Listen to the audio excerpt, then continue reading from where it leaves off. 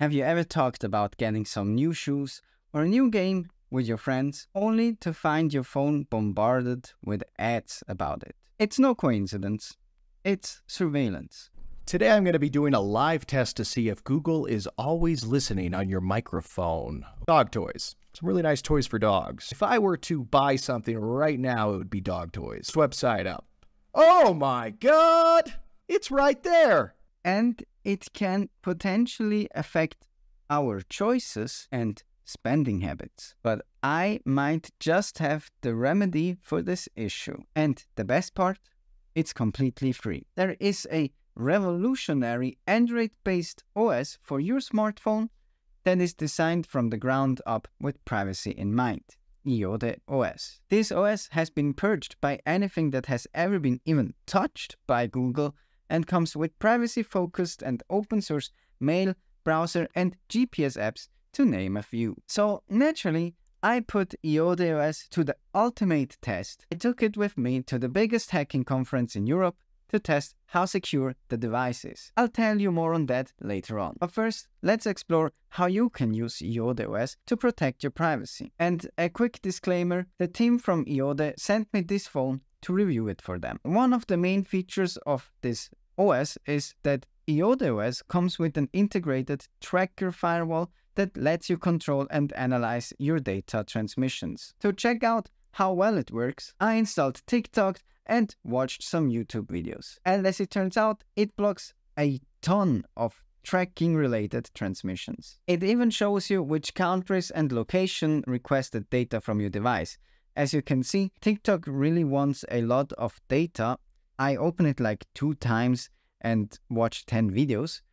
You can even see which calls specifically wanted to access private data and got blocked by the blocking app. And you can customize each application to be handled differently. For example, here I deactivated any filtering of traffic for my Bearsip app. But that's only one way that Iode OS helps you avoid tracking and protect your privacy. This OS does not want Google to know anything about you. So they don't even include the Google Play Store, but instead offer 2 options: the Aurora Store and F-Droid. F-Droid is following a pretty simple concept. F-Droid itself is an open source application or app store, and it only allows apps on the platform that are open source themselves. But what if you want to download TikTok, Spotify, or other apps that are not open source? That's what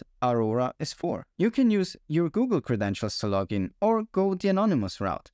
And once you're in, even anonymously, you can download whatever app you like. You can even spoof your location to access apps that are geo-restricted. And that's just the start. You got the Iode browser, which is a Firefox-based browser where everything related to telemetry is blocked from the get-go, a secure end-to-end encrypted email client, apps for navigation, weather, and notes, all with privacy in focus and completely open source. Iode OS even has the OpenBoard and OpenCamera app pre-installed and set as default so that even your keystrokes and camera settings are privacy protected. And they have ad blocking already integrated in the OS as well. Now let's move on to how I used it at Europe's biggest hacking conference, the CCC. So why did I want to test the Iode OS and the phone at the CCC? Simple. If there's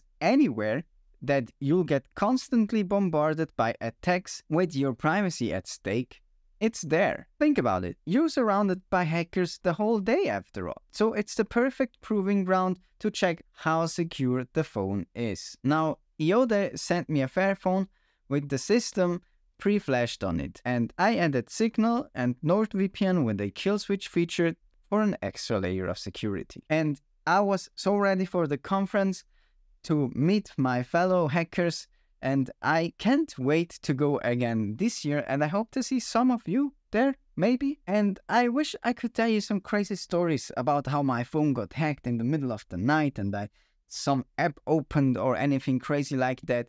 But not only did Iode OS built-in privacy features keep my data out of prying eyes. No, by using a VPN as well as Signal for chatting, I felt as secure as possible. I just made sure to turn off my main phone before going to the conference and to air-gap the two devices. So if you want to enjoy the same peace of mind as I did in the middle of almost 10,000 hackers for 4 days, you should get the OS for free or a device that comes pre-installed with the OS via my affiliate link in the description. They offer a wide variety of phones that focus on sustainability like the Fairphone, Shift phones and TerraCube. And if you want some extra protection for you and your family, you can subscribe to IOTA Premium and have advanced ad blocking, adult content blocking and privacy-focused parental control features that are non-intrusive.